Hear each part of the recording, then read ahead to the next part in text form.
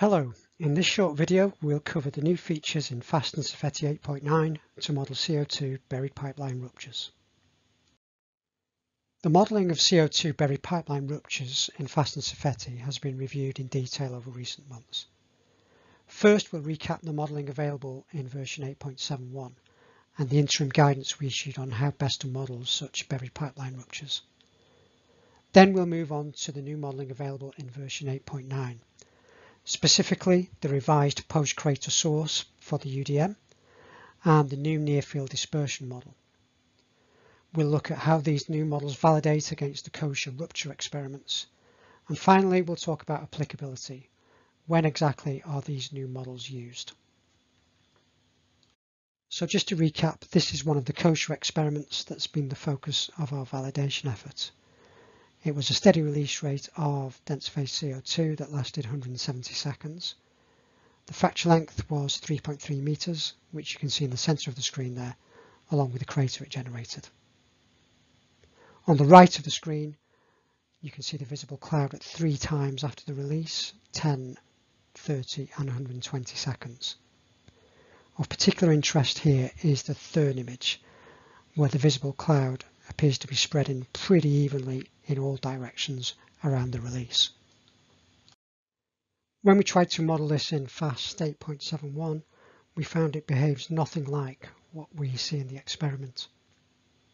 Phast here predicts a vertical jet which goes quite a distance downwind, diluting all the way before touching down.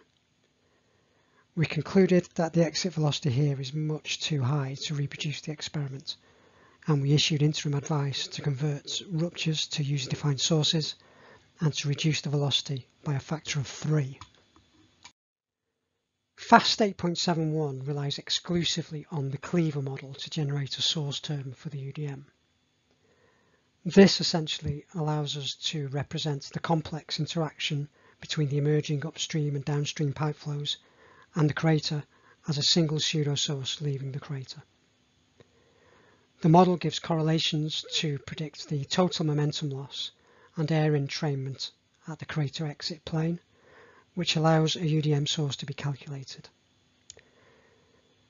This, however, consistently predicts the higher crater exit velocities which lead to poor reproduction of the experiments. So this was the first area we've had to take a look at for Phast 8.9. For Phast 8.9, we've introduced the defined area model. This does a similar job to the cleaver model in defining a pseudo-source, but we've approached it in a slightly different way by defining the exit area explicitly. We know the flow occurs over a fraction of the crater area, and we expect that to be around where the two flows interact. That's shown here in green on this diagram.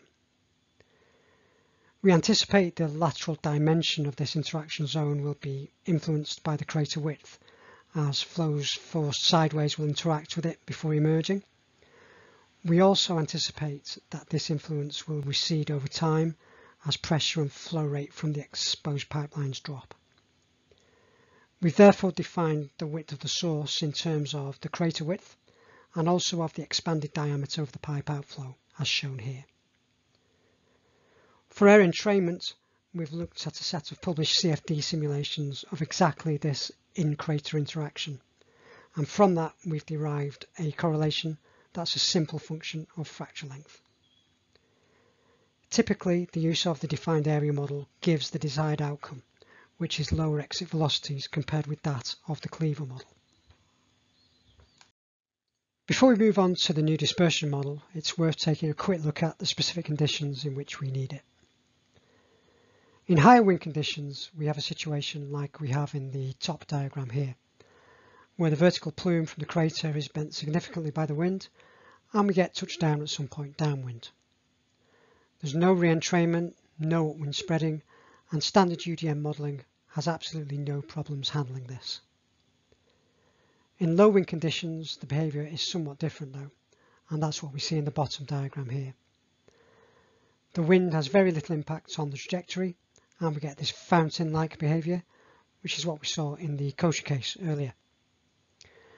Now this is quite a complex flow with re-entrainment between the upward and downward flows, The CO2 rich mixture floods the crater, which means we don't get clean air entrainment there. We also expect circular spreading at ground level.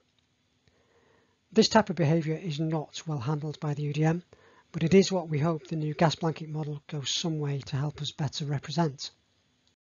The gas blanket model in Phast 8.9 is specifically targeted to model these fountain type cases in low wind conditions. Now, we don't explicitly model the fountain effect itself.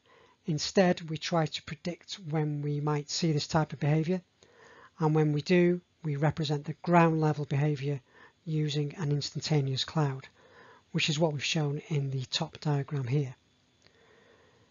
Mass is fed into the instantaneous cloud from the crater below while the cloud remains over the crater. The cloud will then spread in all directions while at the same time drifting downwind due to the background wind.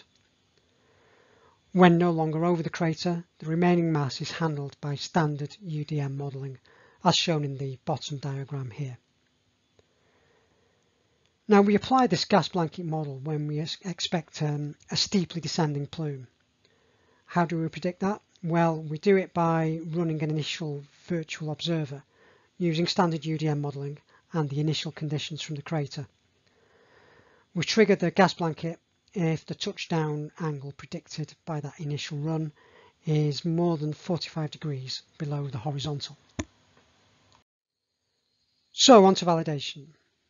Here we present a comparison between Phast 8.9 in blue and Phast 8.71 in yellow with the velocity reduction. This is for the two kosher rupture experiments. The plot shows observed versus predicted arcwise concentrations. And by this we mean we compare our maximum centerline concentration at a downwind distance with the maximum of any observed sensor concentrations at the same distance.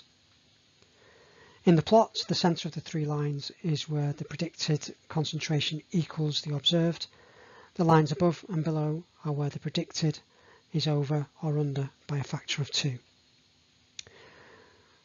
Now we see improved agreements with observations for Phast 8.9 here. There's less scatter and all the predictions are within a factor of 2. We also see we now have predicted upwind concentrations, which are explicitly shown here by the arrows. These are made possible by the new gas blanket model and are not included in the 8.71 analysis. This is another validation plot again for Phast 8.9 in blue and Phast 8.71 with the velocity reduction in yellow. This time we show point-wise concentrations for the two kosher experiments, which is simply a comparison between the observed and predicted values at each sensor location. Here we see significantly improved validation for Phast 8.9. There are much better predictions in the near field and across the concentration range. The increased spreading in the near field caused by the gas blanket model gives much better predictions at the extremes of the sensor array. Only 4 points out of the 64 here are outside of a factor of 2, which really is an excellent performance. So where are the new models we've been talking about set as default in Phast 8.9? So first of all, let's consider CO2 buried pipeline ruptures. Now the validation for Phast 8.9 is significantly better than for Phast 8.71 for the available CO2 rupture experiments. So we've made them default settings in Phast 8.9. By that we mean the defined area and the gas blanket models will be automatically selected for any CO2 pipeline ruptures. It's worth noting that given the almost complete lack of experimental data, we've not applied the new models to punctures, just ruptures. For non-CO2 buried pipelines, the default settings remain as in Phast 8.71. The new models are available, but you have to explicitly go make them applicable to all buried pipeline ruptures. So to summarise, based on the two kosher CO2 rupture experiments, Phast 8.71 and earlier are likely to underestimate concentrations. We released some interim advice to improve concentrations by using user-defined sources and dividing the initial velocity by a factor of 3. In Phast 8.9, we've provided significant improvements to the modelling of these CO2 pipeline ruptures. Namely, we've introduced the defined area source model, which gives us a reduced velocity at the crater exit, and also the gas blanket dispersion model, which gives us a better representation of the near field spreading, particularly when steeply descending plumes are expected. These are now the default settings for CO2 pipeline ruptures, and they give excellent validation against the available experimental data.